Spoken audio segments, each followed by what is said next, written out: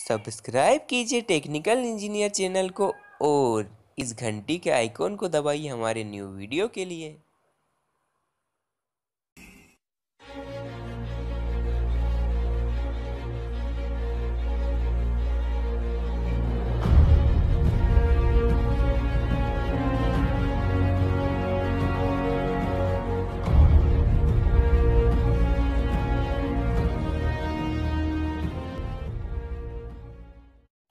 Hello दोस्तों, आपका स्वागत है हमारे चैनल टेक्निकल इंजीनियर में।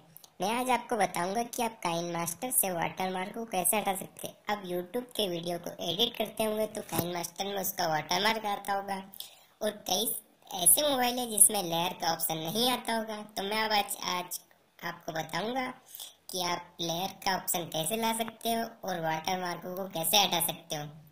तो चलिए सीखते हैं।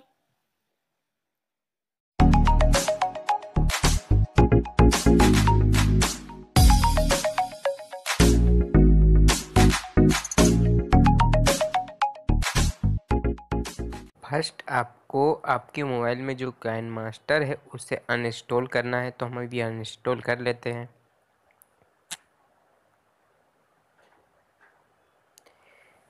एंड जो मैंने डिस्क्रिप्शन में लिंक दी है उसे आप डाउनलोड कर लीजिए, न्यू काइनमास्टर। मैंने डाउनलोड कर लिया है, आप भी डाउनलोड कर लीजिए। उसे आप अब इंस्टॉल करिए। इंस्टॉल करते समय आपका जो मोबाइल डाटा है उसे ऑफ कर लीजिए। जब भी इंस्टॉल करिए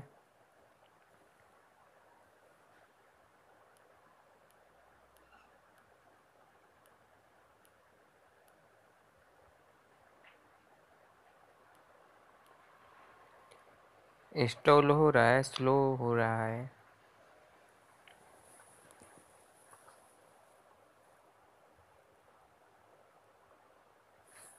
अब इसे ओपन कर लीजिए।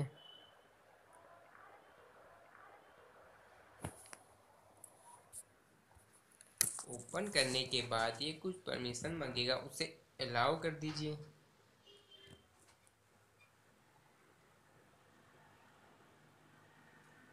अलाउ करने के बाद जो प्लस का साइन दिख रहा है उस पर क्लिक करिए। एम्प्टी प्रोजेक्ट पे जाइए,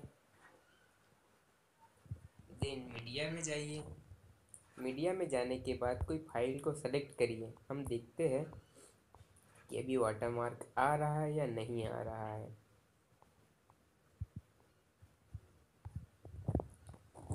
देख सकते हैं आपका वाटरमार्क नहीं आ रहा है।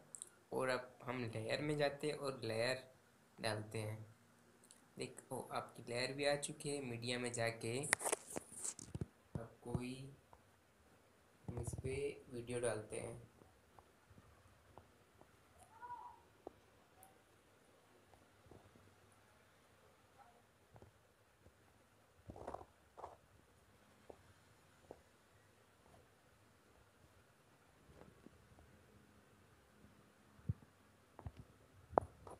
इसे प्ले कर देखते हैं।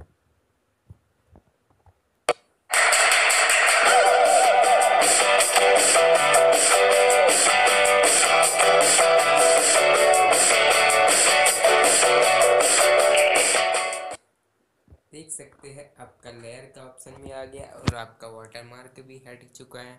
तो आपको यह वीडियो कैसा लगा और दूसरों से भी शेयर करिए, लाइक करिए। जय हिंद।